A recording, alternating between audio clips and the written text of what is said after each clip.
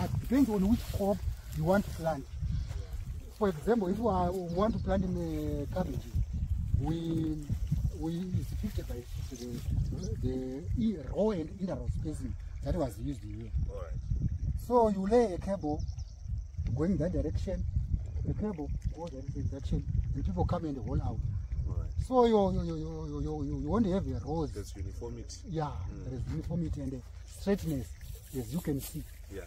That you actually see your rows are very straight from the end of the block to the end of the block. So that's how we do it. All right. So like today you find we've been top dressing. But unfortunately this is gone, but we hope before the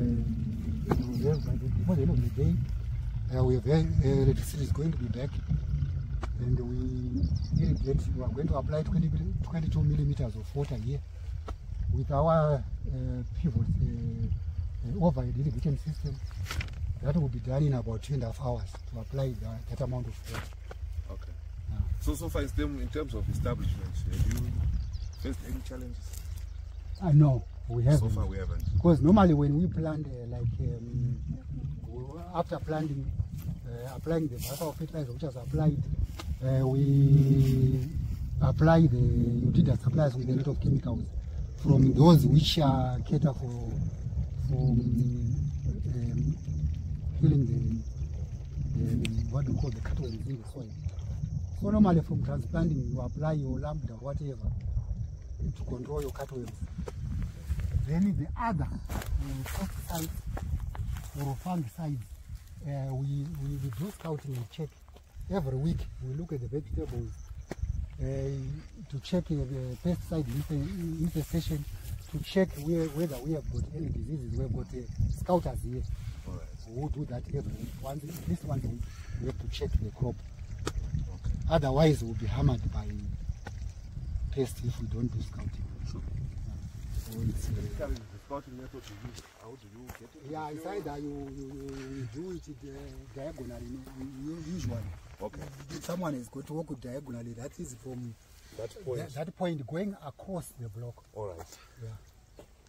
And for a block of this size, how many samples do you take? I mean, how many plants are we looking at as we are scouting? Yeah, we can look at least above 20 plants. All right. Okay. Yeah. So when we see our threshold levels in terms of populations of pests. Exactly. That's when we can make a decision how to come in and spray or not, exactly. Okay. And our first crop, like for the cabbage, when do you expect to have it out of the field? Variety. Yeah. Well, that one we are looking at what our main days, around plus or minus 90 days from the day of transplanting.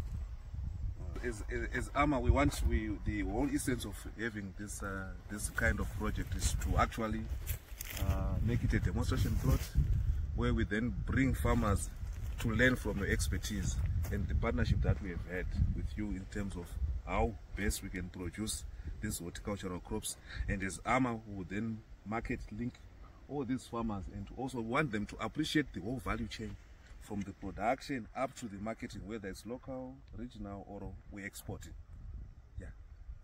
So I think, as you can see, I think it's a standard establishment in terms of population. True. Yeah. And that is what we want now farmers to come and learn. So that, I mean, from what you're explaining, the way we did our planting, where we are using fixed marks, so that at every station we don't miss a station in terms of establishment, in terms of plant population. Yeah. So I hope, I'm sure with this partnership we have with you, so it means we have some day where you are going to, you going to have a day where you are going to call farmers? That is what we want to do. Okay. I think we will do that at some point during the cycle of all these crops. Yeah, so that we bring them one day, they learn, they see and appreciate the work that we are doing. Yeah. That will be good. That will be good. No, that's fine. I think we are okay.